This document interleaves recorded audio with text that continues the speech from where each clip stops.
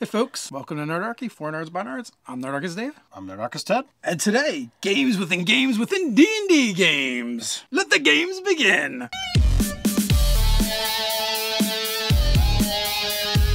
Jump down the description below where you can sign up for Nerdarchy the newsletter, get weekly gaming tips, as well as learn how to game with us. You know what's missing from D&D games a lot of times, Ted? Is that games? Entertainment. Entertainment. I know we said games in the beginning, but, games are a form of entertainment.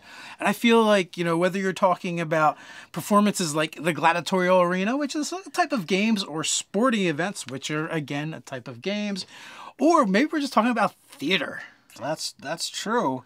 And, while there's some things that can be done with, basic skill checks or, the gladiatorial thing that would just be extra combat, there should be ways to say, okay, well, how can you have an expedited combat happen if the players are the spectators, but you still want to have that random element to what actually happens? So really what you're kind of talking about too is how do you take the three pillars of D&D?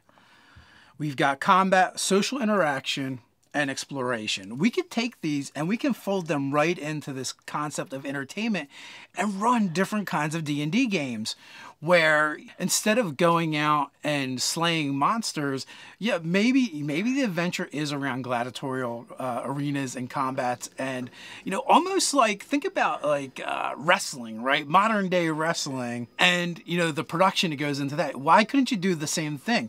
What if the gladiatorial combats are fake? What if they're not real? What if they're they're kind of theater productions, but people think they're real, and it's kind of like the job of the combatants to make people think it's real, or sometimes they get out of control, or there's a slippage, or something happens. That could be a part of it. There could be gambling and politics and all this stuff that goes behind scenes. Well, you've got the whole charisma angle of what's going on. Okay, I'm going to go out there and I'm going to deliver this speech to prove to you why I'm the better contender here. And you play up, you ham it for the crowd, just as you see with, this wrestling. And technically, there's always going to be sponsors to those guys. So the people who are gonna boost that guy up and give him, or gal, give them the better chance to succeed. But behind the scenes, these guys that are going to be fighting, they're fast friends, and they're gonna sit and work on their moves of, hey, I want to try this and I want to stage that, and they have a lot of fun to put on a show as entertainment. Well, and also think about a Coliseum. Maybe they're set up almost more like modern day stadiums where you have the VIP sections and you have different ones, and people from different dignitaries, different nobles are in different things. So part of an adventure could be, okay, there's the gladiatorial combat going on in the background, right? Players could be gambling on it. They may know people in there.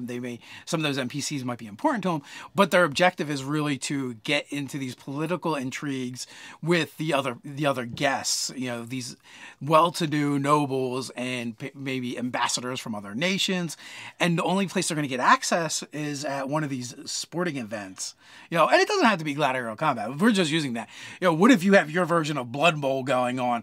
We had Etherball in, one of the games that we played.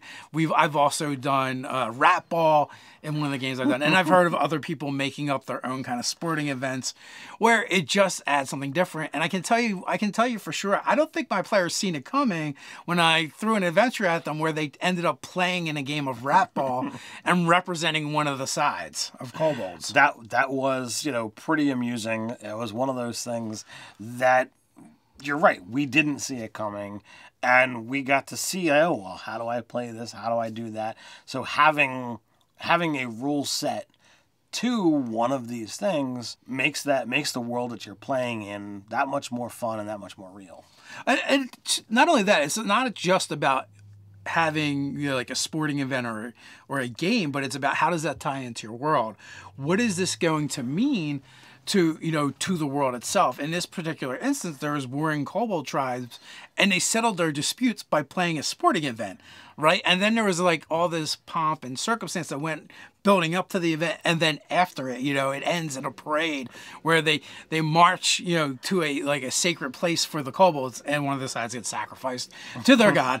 But hey, it all works. It all adds to the adventure. You get to tell a different kind of story.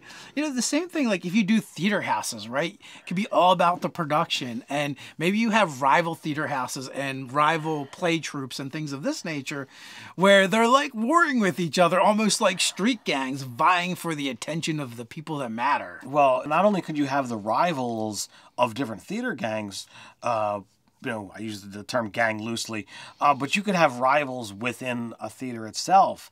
I mean, if you look at how cutthroat stage acting and stage performing is, if you this might be outside of your wheelhouse, who knows, but if you look at the movie Black Swan, where they focus on ballet and how some of these dancers are very much against one another, but yet they still have to go up and perform beautifully next to each other, but they all want that prize star role. And that's the way it is in a lot of different troupes, theater notwithstanding. So I know there's a section in Game of Thrones where the one person wants that star role, and like they hire the many-faced god to take her out. These things can happen. But you know what? Before we go into other games, and just in case you lose your shirt in a game, Nerdarchy's got you covered with all these shirts from Nerdarchy, many colors and many to choose from.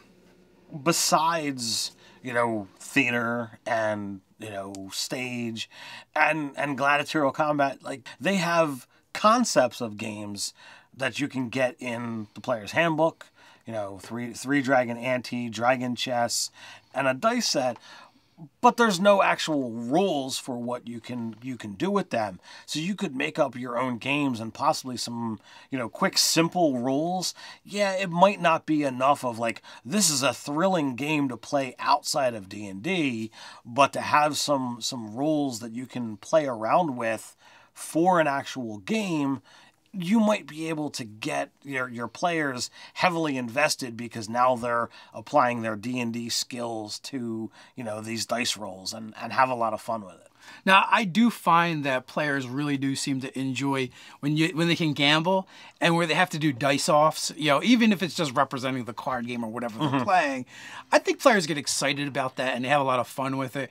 But then you can tell stories around these gambling houses and halls, where, maybe people are cheating and they don't know how they're cheating. So you're hired as an outside contractor to like solve this riddle and, watch the gaming hall. Like you're almost like become like pit bosses, right? And, and you've been hired by a local, or maybe someone's been wrongfully accused of cheating and they're in a bind, so you have to infiltrate one of these gambling houses and try and get them out or get their stuff back, or any number of things an NPC might hire you for. But it just enriches and adds to the game. And if you watch like Critical Role, Matt Mercer has introduced quite a few gambling games into his games, and those players seem to really enjoy it. At the times that I've done it in the past, I think my players enjoyed it. As nerds, we just like to roll dice, and when rolling those dice can mean something, it's a lot of fun. And then, like you said, right, you have certain game sets that's on your character and they're proficient with, or maybe they have sleight of hand, or deception. Well, they can then maybe use these other skills to try and cheat. So like if you have an actual rule set of how you play this game, you should have rules of, well, how do you incorporate deception? How do you incorporate sleight of hand? And these should be worked into the mechanics so that they work precisely with this game that we're all playing. And the same could be said for a variety of different opposed roles, whether you're playing some kind of puzzle game, or even an arm wrestling contest, drinking contest. These are just standard opposed roles, either a stat or a skill, and you're doing roll-offs. But if you have ways of, okay, well, I'm gonna twist my arm just thusly, it's not enough to make me win, but it's enough to give me an advantage. These things might be cheating, or it might just be a more conceptualized set of rules. Right. And, like I said, like these could be interesting centerpieces for your game, even like if it's not the whole adventure, but it's just a piece you roll out and go, oh, well, this could be an interesting place for a conflict to happen.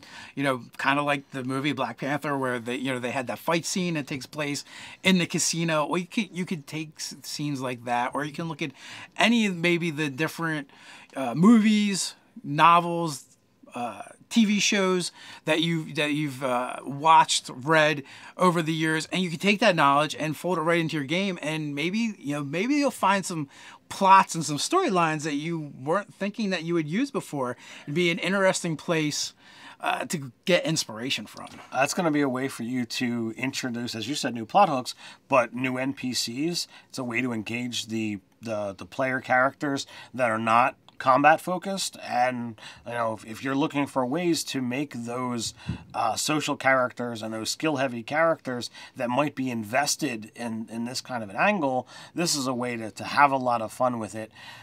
Could also be a diversion from your typical combat heavy game of like, you know what, tonight we're just going to have a party, there's gambling, there's drinking, there's these contests, and it's all about the party. So all of this could be done in that kind of setting if it's the right kind of party.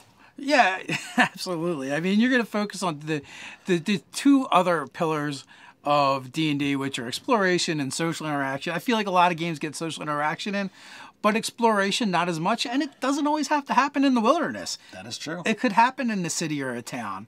But the question is, guys, are you playing games in your D&D game?